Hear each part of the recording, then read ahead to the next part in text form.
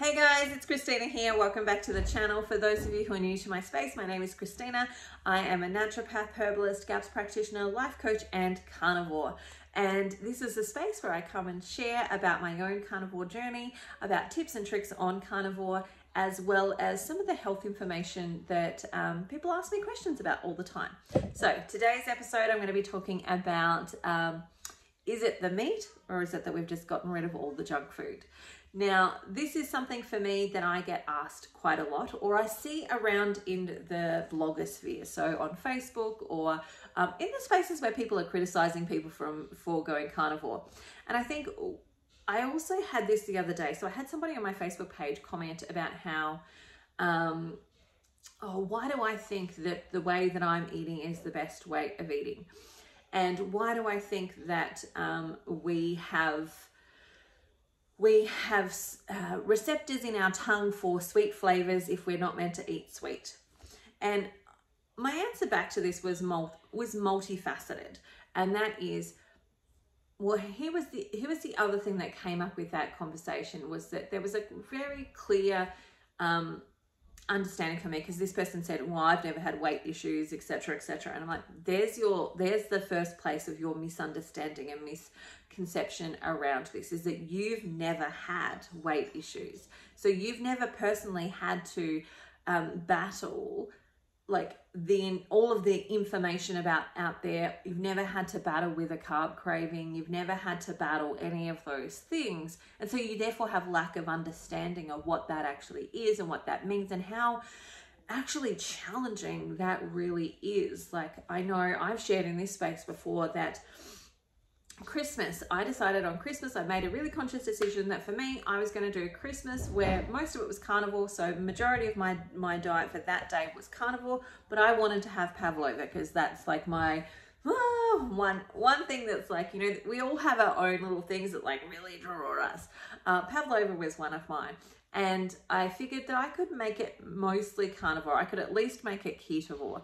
And that was my intention. My intention was that I was going to make it, and I was going to use some alternative sweeteners, and I was going to use eggs, and I was going to use cream, and then some berries. So it was going to be ketovore. That was my thought on that.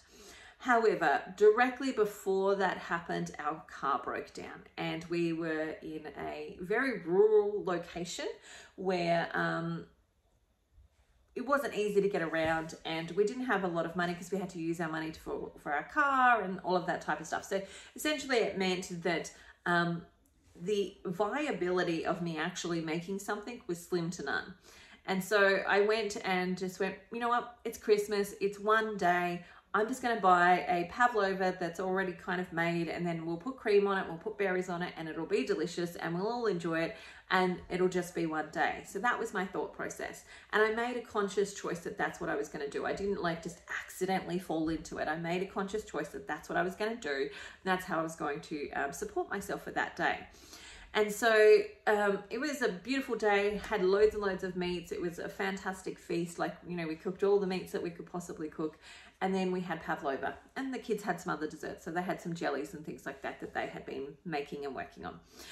And so it wasn't until that moment. So I think maybe, I must have been like 5 months carnivore at that point, or something around that space.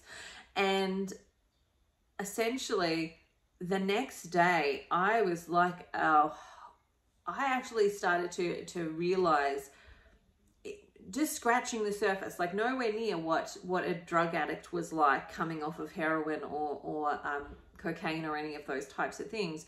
But I was like, oh my God, my brain cannot stop thinking about this. Like, you know, I'm like touching everything. I'm feeling itchy.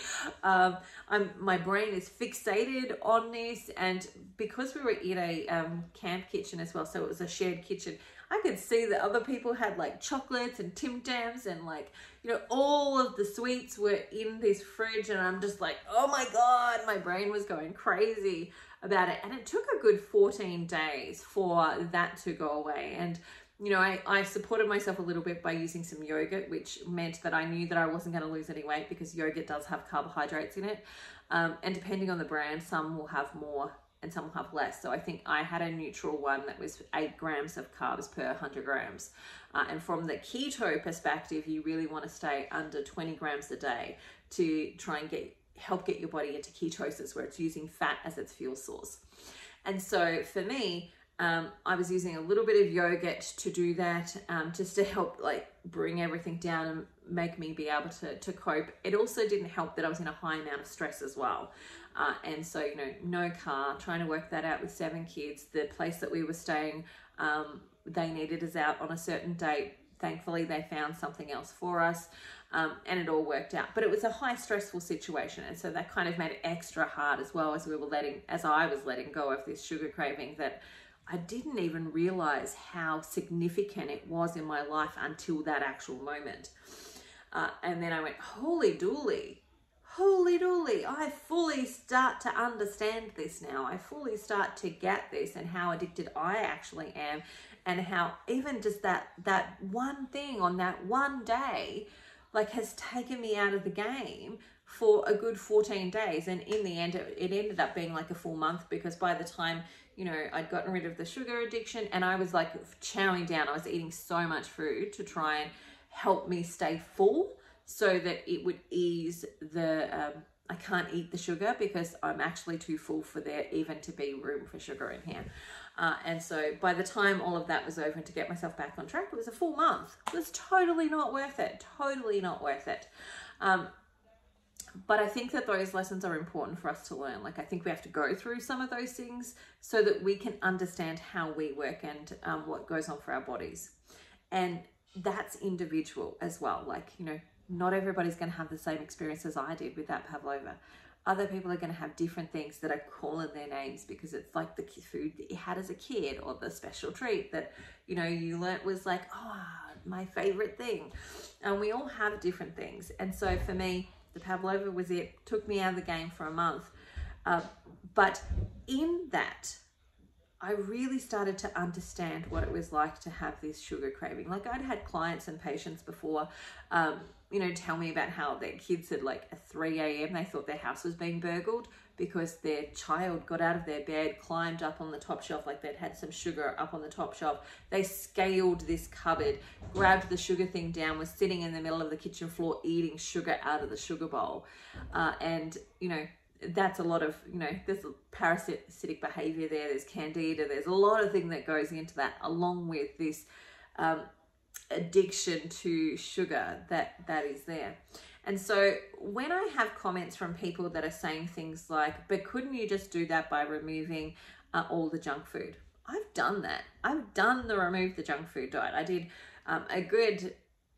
did it before I fell pregnant with Marcella. I was good 8 months on GAPS.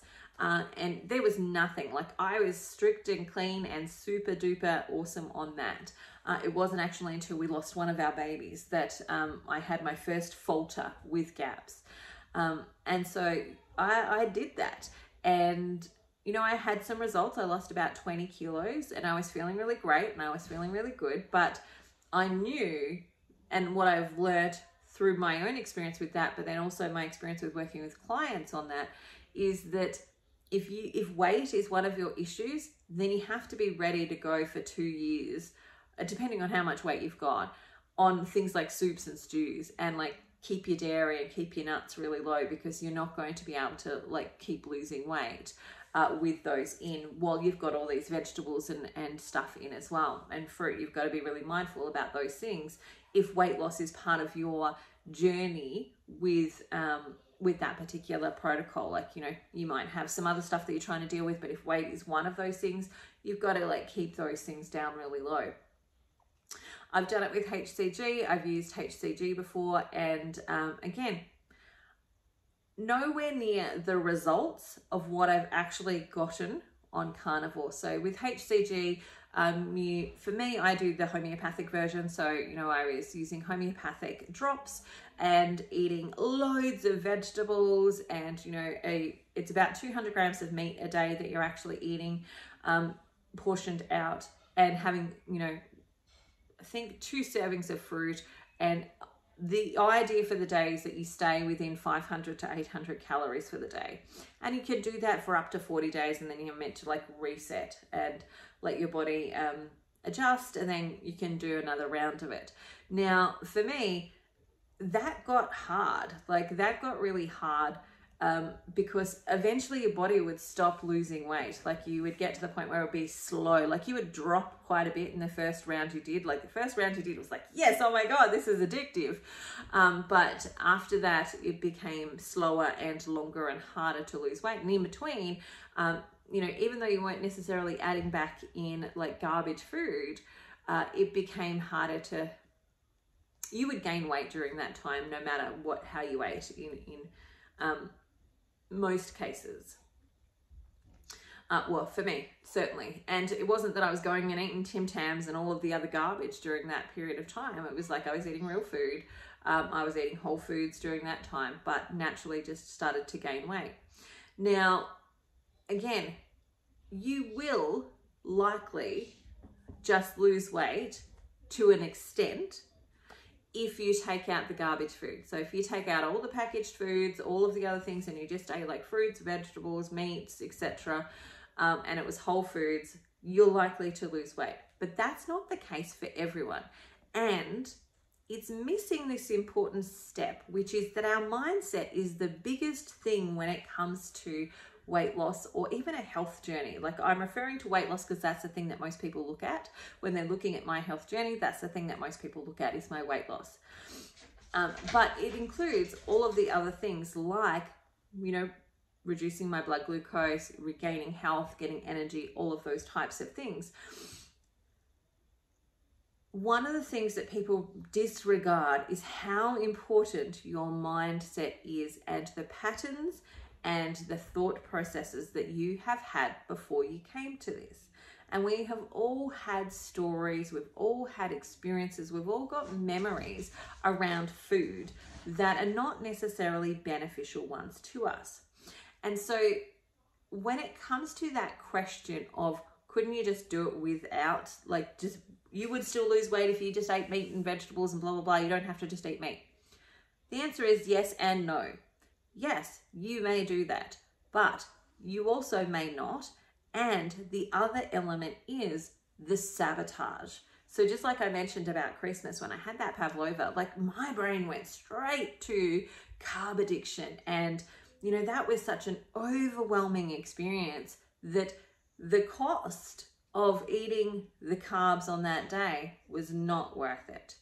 And that's the same as if I just have a little bit of like berries and I'm just going to have a little bit of pumpkin or a little bit of this, like that little bit, because I'm not a moderator and I'm not good at moderation at this stage of my life. Doesn't mean I won't ever be there, but at this stage of my life, moderation is totally not me. It's actually easier for me to not have any of those foods than have the battle that I would face daily with trying to moderate those foods, with trying to go, I'm just going to have this much and not over that line.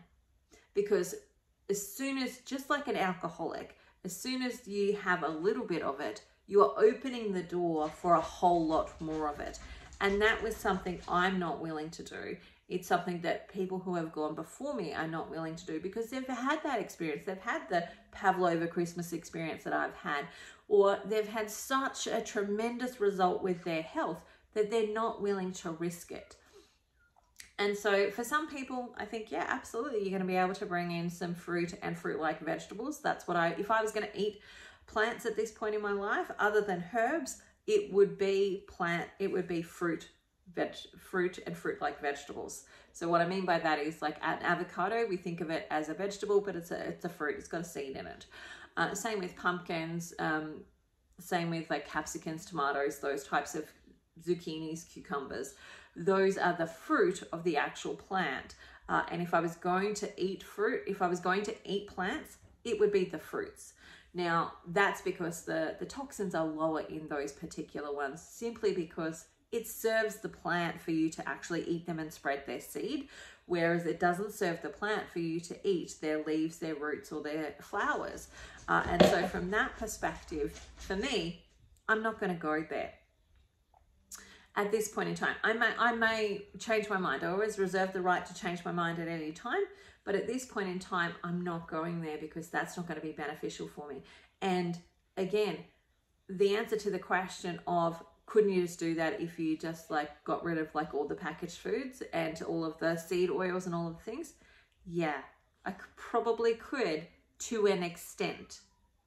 But I wouldn't get the results as fast as I'm getting them. And I would be constantly fighting myself fighting that sabotaging monster that is addicted to carbohydrates in that battle.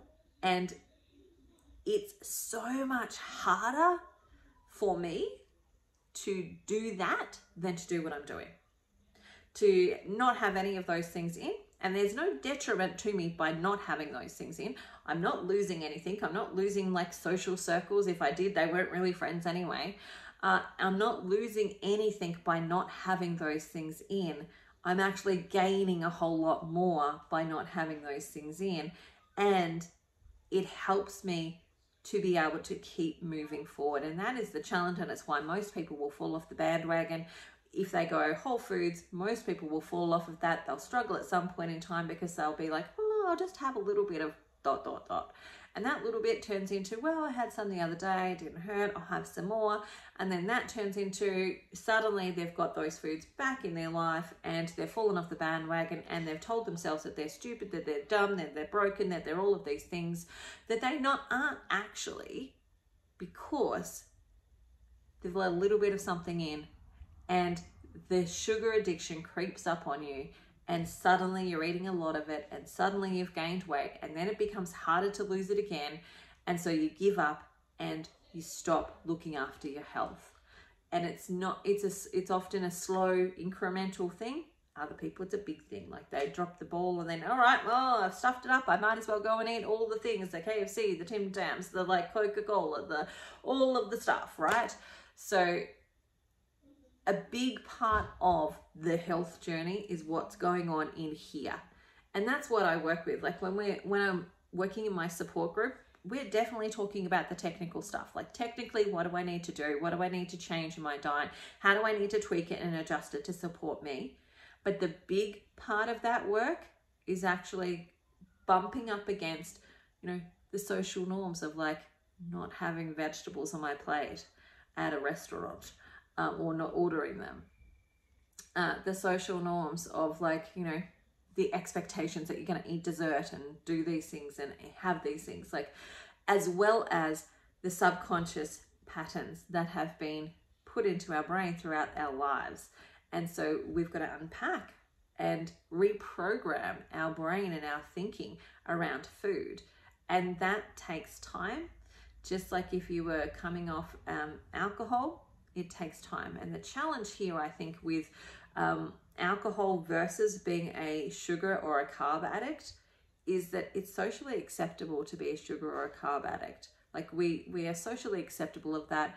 We have like a whole movement of fat acceptance, where we're making it acceptable, where we're encouraging people who are overweight, we're supporting them by saying you're great just as you are, which their value of as a person absolutely is, but there is compromises to our health when we carry extra weight, and if you're a loved one of somebody who's got extra weight, then we want the best for everyone. And I'm saying weight, but you can be skinny and have health issues too. But we have made it socially acceptable versus if you were an alcoholic, right? If you were an alcoholic, we kind of are not socially acceptable of that now. Like we probably were a long time ago. We've changed our acceptance of that to an extent. Same as if you were a gambler, you keep that stuff hidden because you don't want people to know that you're doing it, because there's an element of shame and it not being acceptable and it not being okay. But food, we make that very acceptable. And the other space is that if you were a gambler or if you were addicted to alcohol, you could successfully avoid majority of places where that's going to be around. And, if you were to say to your, loved ones, you went out for dinner, right? And you know, they noticed you weren't drinking wine, you're like, yes, no, I'm really being mindful about how much I'm actually consuming because I think I've got a problem with this. Your family would be much more understanding. They would be, you know, be much more understanding around that versus I'm not eating the vegetables because I think I've got a problem with this. There's a lot more condemnation there. Like, I'm not eating the sugar because I've got a problem with this. There is a lot more condemnation about that than if you were not drinking the alcohol. And so there's a lot of stuff there that we need to talk about and we need to bring up. And when we lean into that element or that side of it, we actually bring a whole new level of healing to the process and to the journey. And that for me is where it's really at, is actually if we change our mindset and the way that we think and feel about food, and we heal the emotional wounds that we've been using food to actually feel, then we end up being a much more whole person, along with being a healthier person. And that's my goal. That's my intention in that space, is to do those things. All right, that's it for me today. I hope you have the most amazing day ever. If you want to come and join me in my group, feel free to. I'll put all the links below. But otherwise, have an amazing day, and I will talk to you again soon. See you later. Bye for now.